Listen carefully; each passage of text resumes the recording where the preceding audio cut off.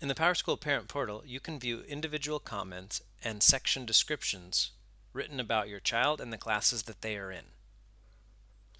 Each of the reporting terms can house these comments.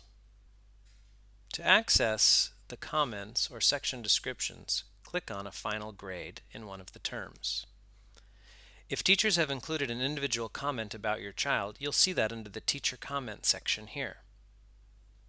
Beneath it, under Section Description, teachers may have written about the class in general.